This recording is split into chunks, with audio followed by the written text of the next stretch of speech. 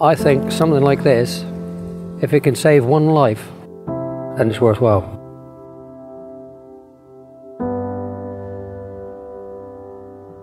Manilla is a country town, as you know. Everybody here is extremely friendly.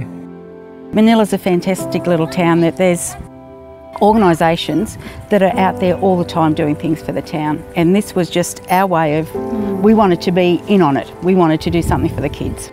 The project was a bike safety park to cater for the smaller children, basically. Well, it's a safe environment for the children to learn road rules. It's close to our heart too. Wendy's not a grandmother yet, but I'm a grandmother. We've both got children, and we could see that this is what the town needed. We have a website called Heart of Our Community, whereby members of the community can go and put their ideas that they want for their towns on the website.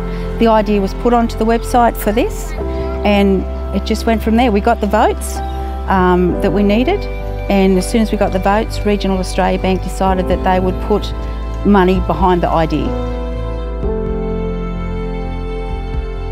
Then we had to start raising funds. Before we could go to the council, we had to raise the equivalent amount that we were asking for them. And for a small town of that population, as I say, they're incredibly generous. We'd been up to Rockhampton and we saw a design up there. Wendy had seen a design in Tamworth, and we sat down one day and worked out a design, and this is it.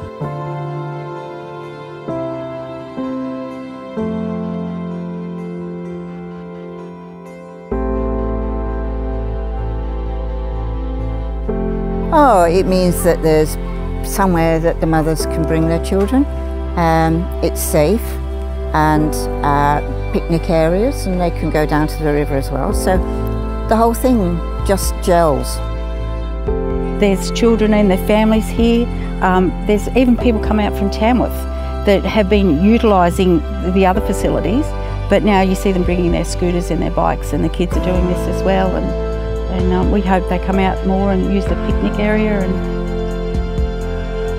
the amount of money that we have raised for this bike park is incredible, considering the amount of people that are in the town. Well, it wouldn't have taken off, would it, if we hadn't supported by the bank? You know, like we had over 200 people here at the opening, so we could see how people were embracing the idea. So we want to do more for the community. This is a great area down here, and we just, if we can just do more for the kids, more for the community.